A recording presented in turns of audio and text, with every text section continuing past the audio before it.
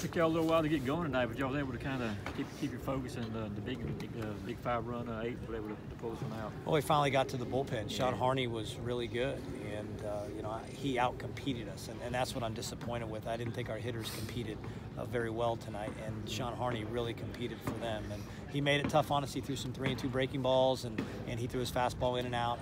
He did a nice job, but we've got to be better offensively than that. We've got to be better defensively than that. Emerson Hancock probably throws a complete game if we just make 2 routine plays and catch a strike 3.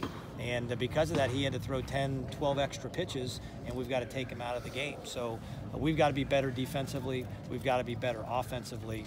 Certainly our pitching was really good tonight with Ryan Webb and Michael Polk coming in after Emerson. Those guys were really good. But offensively and defensively, we weren't very good tonight. We very easily could have lost that game.